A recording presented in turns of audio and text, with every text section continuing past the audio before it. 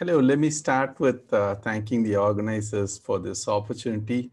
Today, I'm going to be talking about distributed fiber optic sensors, specifically Brillouin distributed fiber optic sensors, which have been gaining a lot of attention over the past couple of decades for a variety of applications, specifically in structural health monitoring. And the specific type of distributed, Brillouin distributed sensor that I'll be talking about is what is called Brillouin Optical Correlation Domain Analysis. And what is the work that we have been doing recently? We have been enabling this multi-point sensing, especially simultaneous multi-point sensing in this Brillouin optical correlation domain analysis. And that is through a technique what we call as externally modulated BOCDA.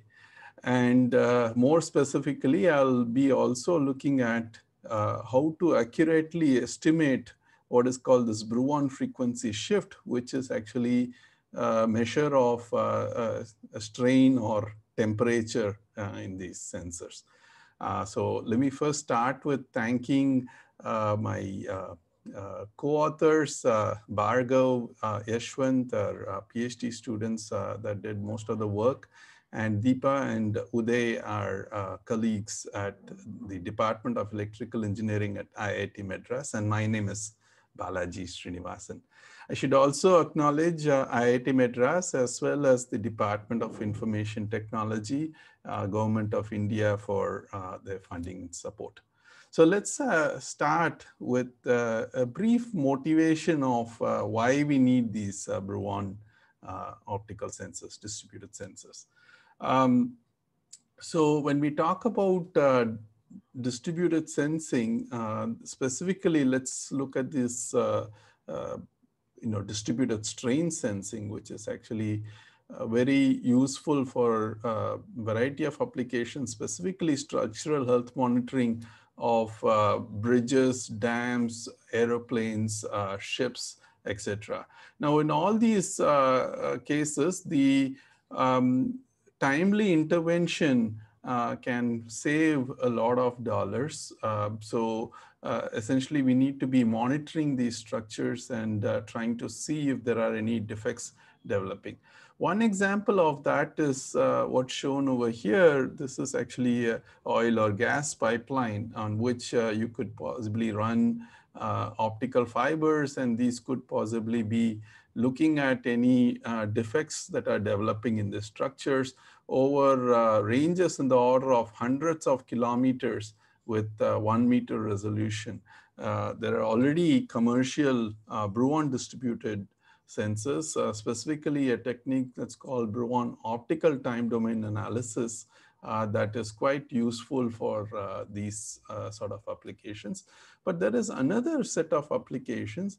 For example, structural health monitoring of an aircraft, where the typical ranges are only in the order of 100 meter, but the resolution, the spatial resolution that you need in these applications are in the order of tens of centimeters. And of course, what you also would prefer is that it can pick up dynamic events, say vibrations, impact monitoring, and so on. So how do we do this using this Brillouin scattering in this optical fibers? So let's spend a couple of slides. I beg your pardon if you're already very well versed with some of this, but maybe there are some people in the audience who are not having required background to understand BOCDA. So I'm going to start with just explaining how this Brillouin sensing works, and then how Brillouin optical time domain analysis works, because that's more common. And then we'll go into BOCDA. So that's what I'm going to try to do in the next couple of slides.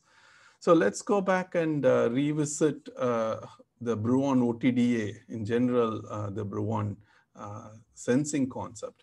So here I'm just showing a zoomed version of an optical fiber, let's say core of an optical fiber. So if you launch a narrow line with laser radiation into it, you're going to have some scattering through this acoustic phonons in the glass medium. And that scattering is what we call as Brillouin scattering. When it interacts with this incoming radiation, it's going to set up a standing wave pattern in terms of the fields. And that standing wave pattern through electrorestriction can essentially enhance the scattering when the input signal is beyond a certain power level, right? This is typically called the Brillouin pump. And this is the Stokes scattering that we are looking at.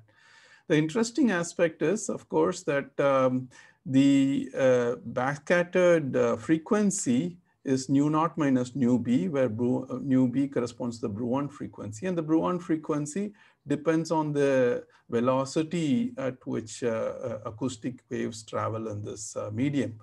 And we know that is actually dependent on the density of the medium, which in turn is sensitive to any strain or temperature perturbation. So any changes in strain or temperature will change this acoustic velocity, and through that will change the backscattered frequency. Essentially, we are trying to pick up this backscattered Brillouin frequency. That's what we call as the Brillouin frequency shift. And that if it's monitored as a function of position, will actually give you a map of strain or temperature along the length of the fiber. And of course, it helps to know that if you actually send in a probe radiation from the other end, that can actually stimulate this Brillouin process, and then it can resonantly enhance the probe radiation, depending upon whether the Brillouin gain is actually having the right frequency corresponding to the probe frequency. So how this is actually implemented in BOTDA, what we typically do is we send a pulse of light from one end of the fiber while you have a continuous radiation at nu naught minus nu b launched from the other end. That's what we call as the probe. And then you actually look at the amplified probe using a photodiode.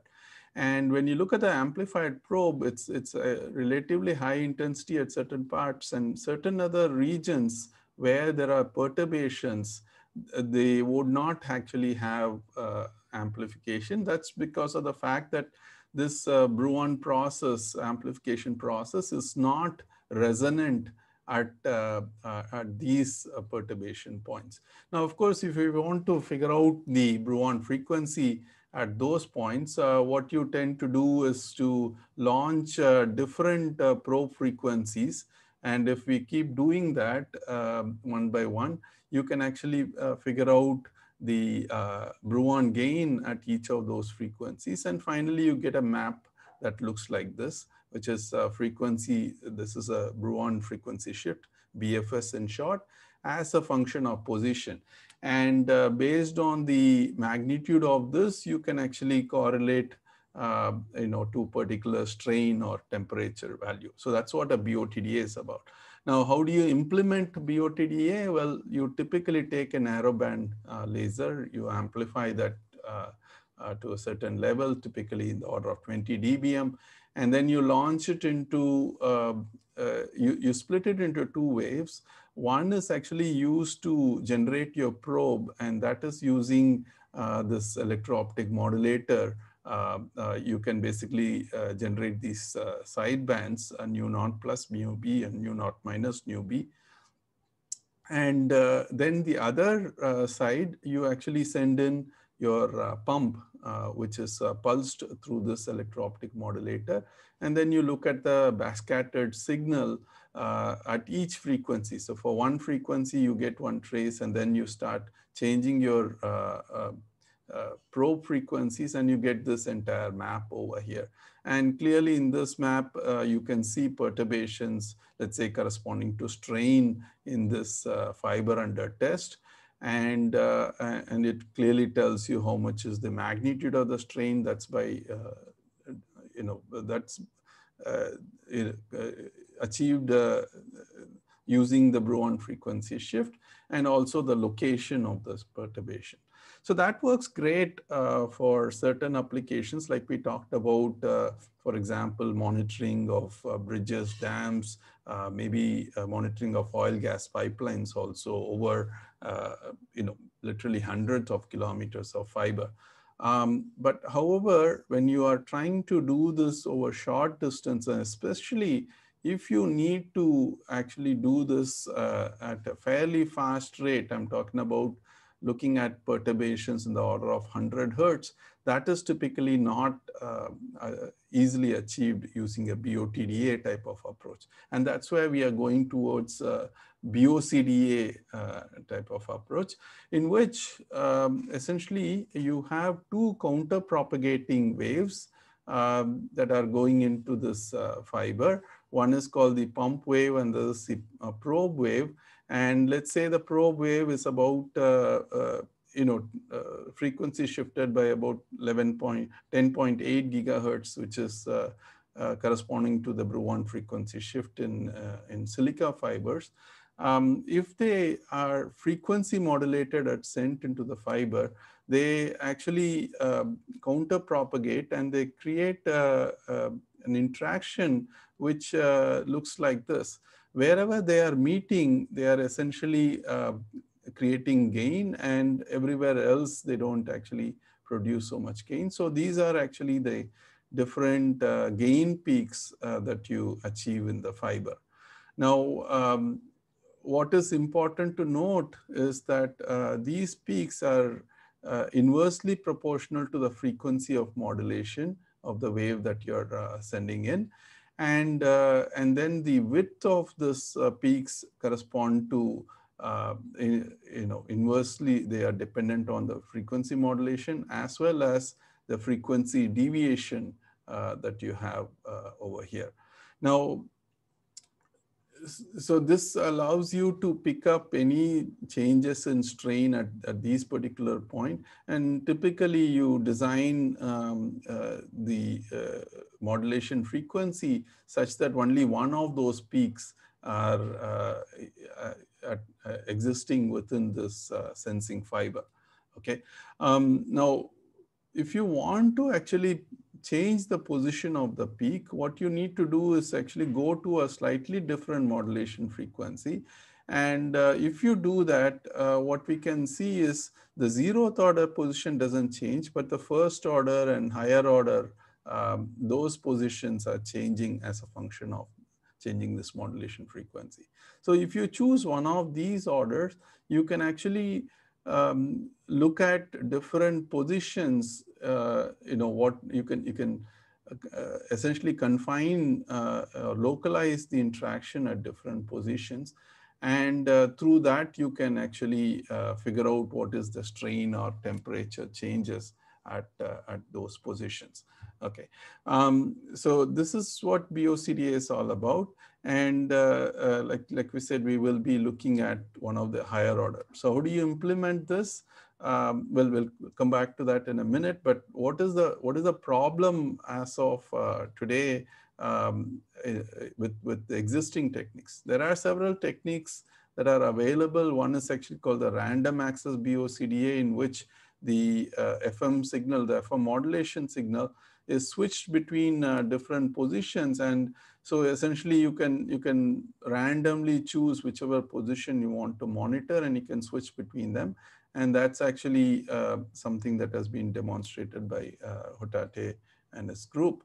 Now, then there is another technique which is called temporal grating BOCDA, where you allow multiple peaks, but they are all gated in time, which means that you can actually read information from only one particular position at any time. So that's what a temporal grating BOCDA is all about. But what we are interested in is actually to have independent tuning of these regions where we want to monitor, and maybe possibly here we are showing only 2 positions, but maybe you want to independently monitor, say, 8 positions across the length of the fiber and simultaneously achieve, get information from them. So how do we achieve this? Well, that is actually achieved using what is called a phase modulated BOCDA. Essentially, you take a narrow line with a laser, but you employ an external phase modulator so that you can achieve all your frequency modulation. And here the beauty is that you can have different modulation frequencies all modulated simultaneously on this optical carrier.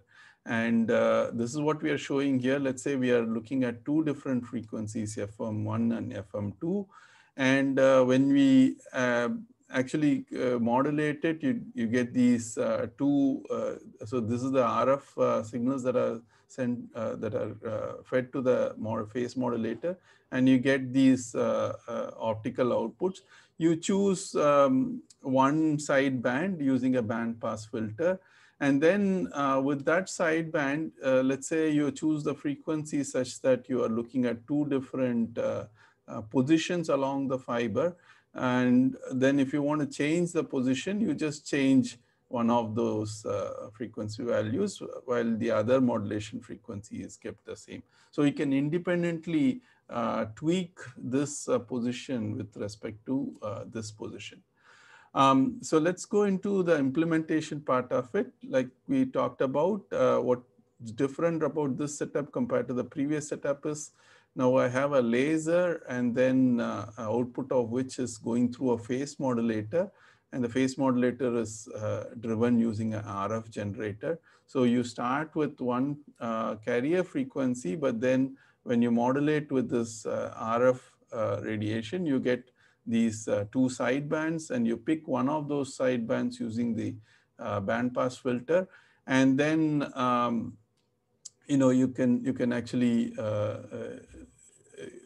modulate with respect to the frequency of interest, the Brillouin frequency of interest. So you are converting to that particular frequency and generating the probe, whereas the pump will essentially have this around the carrier frequency itself. So both of these are interacting with each other, so they are corresponding to 2 different positions in the fiber under test.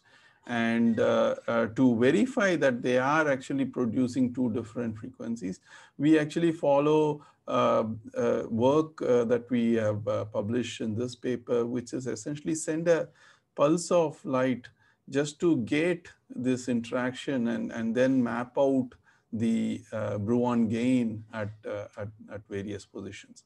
So when we do that, what we find is, so we could actually corresponding to do these 2 FM frequencies in a 1 kilometer long fiber under test, we can clearly see 2 peaks. And then when we change, we keep FM2, that is corresponding to this peak, constant. And when you change FM1, you can clearly see that the Brillouin peak is changing. And similarly, you can keep FM1 constant, that is corresponding to this peak over here, and then you can vary the FM2, and you can show that these could be independently varied. Okay. Now going on to the results of this, so we can achieve basically, you can pick up FM1 and FM2 separately by looking at lock-in detection, and we do lock-in detection as the 2 times FM frequency because that will be a very clear indication that it's coming from any perturbation related to this modulation frequency that we are sending in. So we can show that when you're looking at one position, let's say at this position in this 1 kilometer fiber, there is with strain applied in this other section, we don't see any variation in the Brillouin frequency. But when you look at the peak corresponding to what we have localized in the 100 meter section, you can clearly see that it's sensitive to different strain values. Now we have moved this to a dynamic configuration where we are switching between two fibers with different Brillouin frequencies. And once again, we see that the Brillouin frequency corresponding to this peak here, this FM frequency is constant, whereas here it's actually changing at the rate at which we are switching between these two fibers. And we have moved it on to switching time of 1 second, and once again we moved on to switching to speed of 150 millisecond, and we can clearly see that we are able to pick up this Brillouin frequency as a function of this switching time. Just to show that it's not actually limited by switching time, we have gone on to switching speeds in the order of 10 milliseconds, that corresponds to 100 hertz, and we can clearly see the corresponding switching happening in the fiber under test. So that actually demonstrates that we could pick up information from two different locations by using this external phase modulation. But in all these techniques, in typical BOCDA measurements, there is one issue. The issue is the accurate estimation of BFS in BOCDA. And that is because of the fact that the Brillouin gain is not localized, not only localized at the correlation location, but it's more of an integral of the gain with the correlation, the beat spectrum corresponding to the correlation. To give you an idea, if you look at this beat spectrum that corresponds to this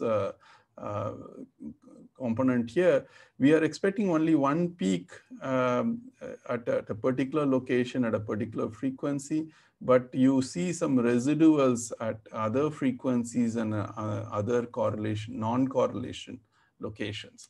Okay, and this is actually a major problem because it actually gives you a very large background, and because of which picking up this peak may be challenging under certain circumstances. So we'll look into this in a little more detail.